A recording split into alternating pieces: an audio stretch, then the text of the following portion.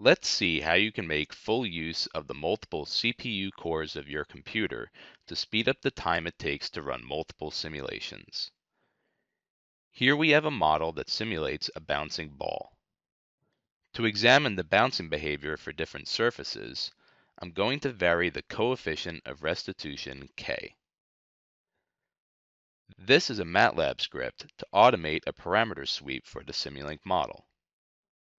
There are three basic steps involved: loading the model, setting up the parameter sets, and running the multiple simulations in a for loop. In each iteration of the for loop, the value of k is set, and then the model is simulated using the sim command.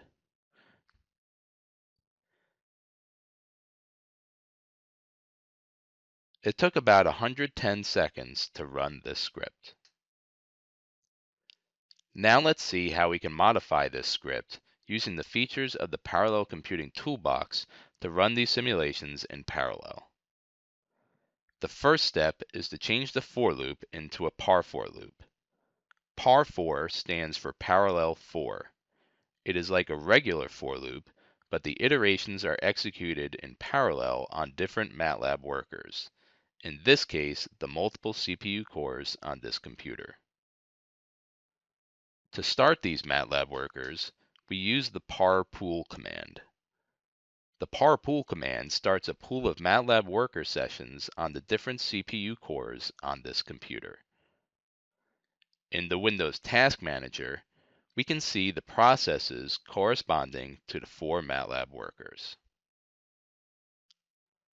Since the simulations are going to run on all the MATLAB workers, the model needs to be loaded on each of these workers.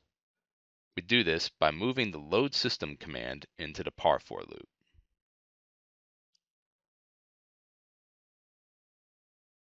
We are now ready to run the script again to see the performance improvement we get by using parallel computing. This particular parameter sweep now takes 30 seconds to run, which is about 4 times faster.